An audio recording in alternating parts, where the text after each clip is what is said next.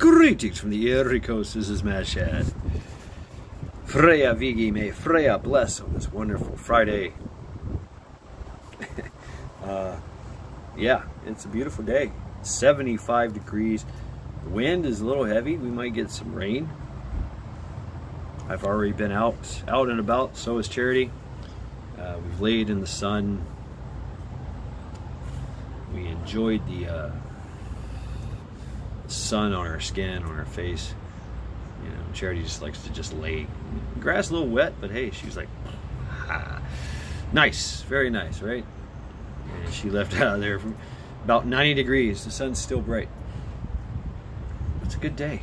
It's a really good day. Yes, I get the day off. I'm drinking beer and smoking cigarettes. There's the wind.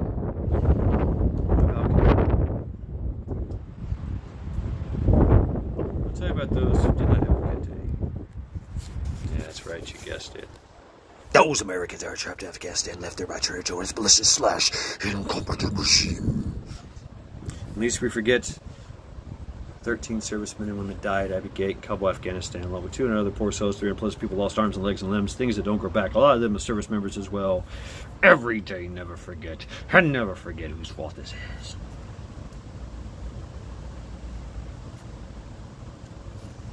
But there was hope. There was always hope. There's folks getting them out. Who, you ask? I'll tell you. Task Force Argo, Task Force Pineapple, Project Exodus, Project Dynamo, Christian Coalition, Mighty Oak Foundation, just to name a few. Yeah. At least we forget the 200 plus people are still incarcerated because of the J6, wrongfully accused. The charges against them. You know, all federal stuff like conspiracy, you know, well, they didn't get you for anything. RICO acts and all kinds of stupid shit. When they themselves, the accusers, are participating in treason. That's right. Indeed they are. But, all the way up. But every morning, 200 plus people sing at the top. They make a phone call to their loved ones and they sing the national anthem at the top of their lungs, all 200 of them, the whole prison.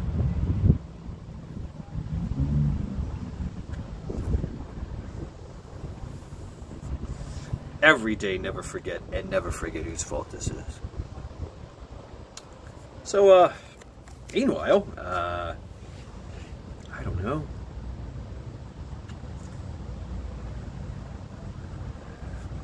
It appears that more and more people in Maui, yeah, they're getting help, by the way. You've heard about Maui.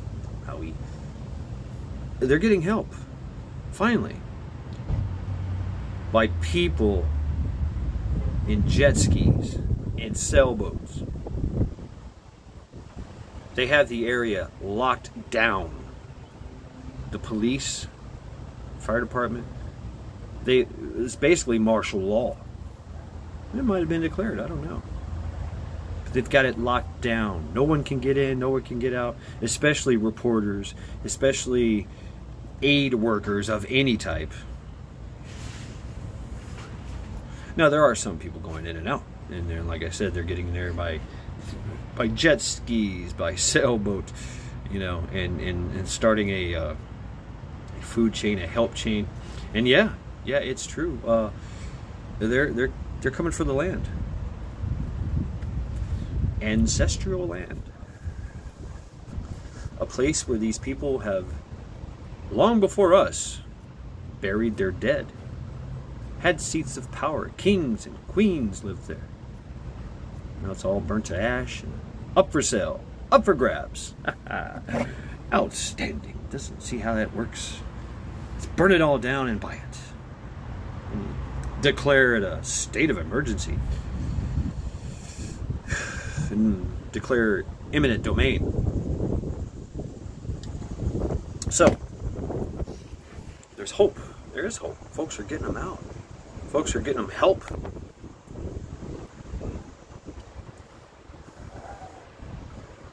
You know, in history, that's what you would do. If when an insidious tribe would, you know, start to burn people out, just to get the land, because that's what it's all about. It's all about the land. Who's got the best land? Well, let's burn them out. It's a tactic. It's a tactic. So, there's hope. There's always hope. Go Team Linda. Go Team Linda. She's kicking ass, taking names, growing stronger by the day. Go TeamBabyHarper. The little one is new to the world, and her challenges are right off the bat. But she is doing it. She is surviving, and soon to thrive.